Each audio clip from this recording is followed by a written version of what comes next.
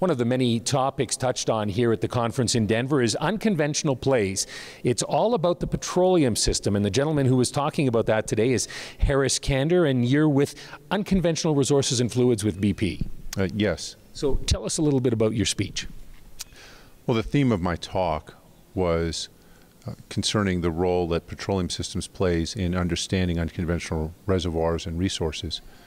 And in a nutshell, when we say petroleum systems, what we're really talking about is the rocks, the fluids, and the burial history of the rocks, and the importance of understanding the integration of all those things in order to find the best parts of a play fairway.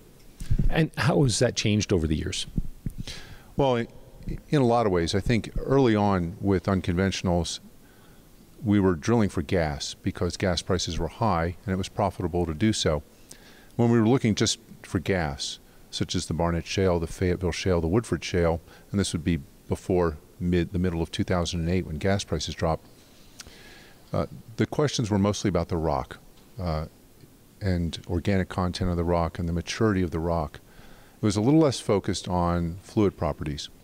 And then when gas prices fell in mid-2008, companies couldn't drill the gas nearly as profitably, so they started looking for quote-unquote liquids, which would be a liquid phase in the reservoir or a vapor phase in the reservoir that has high liquid content. So they were looking for oil or condensate. And once that happened, then the companies were looking for a more viscous fluid, and the fluid properties became much, much more important to understand, and so did reservoir pressure. And once you start talking about having to understand the rock and the fluid properties and reservoir pressure, that is really what petroleum systems is all about. So at the end of the day, we start asking questions about mobility of fluids in these very, very tight rocks that we call unconventional reservoirs. And when you talk about fluid mobility, that's when you really have to understand rock properties, fluid properties, and how they've changed over geologic time. So you're looking at the same areas then and seeing how you can maximize the resource and get it out of the oil, out of the ground. As always, that's what the industry does, and especially in North America, where it is a very, very mature petroleum province. What we've learned is that these great basins just continue to give up play after play after play, mostly because we've got technology that allows us to do so. Now, technology is the big lever, and in this case, long lateral wells that we're able to stimulate properly. But it's still, it's not a silver bullet where you ignore the geology. You still have to understand the subsurface, the rocks and the fluids. So you're finding new areas of potential development right now with unconventionals. I imagine that's going to just keep getting bigger and bigger, isn't it? Well, it's gotten huge in the U.S. and in Canada, and we're starting to see it get bigger globally.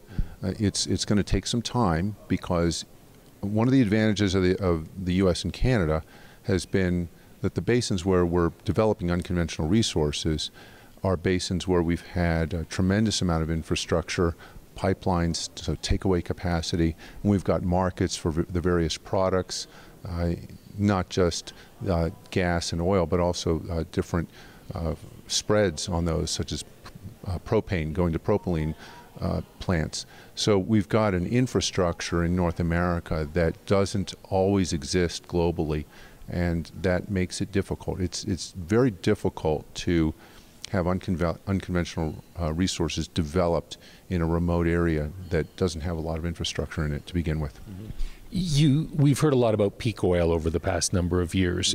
This is obviously going to change all of that, isn't it? Yes, it does. The concept of peak oil made some assumptions about the types of reservoirs we were producing and the volumes of oil in those reservoirs. And what the unconventional world has done is said, well, those actually aren't the only reservoirs out there. There are a lot of reservoirs with huge reservoirs with enormous volumes of oil and gas, and now we can produce that oil and gas. It may not be as economic as some of the big, easy conventional reservoirs that we've found over the past 100 years, but it's there nonetheless, and we've obviously seen the U.S. has increased oil production in the past couple of years to levels we really never thought we thought we had long since hit our peak in the U.S. for oil production, and we were wrong. Harris, thank you for your time. Thank you very much. We've been chatting with Harris Cander with BP.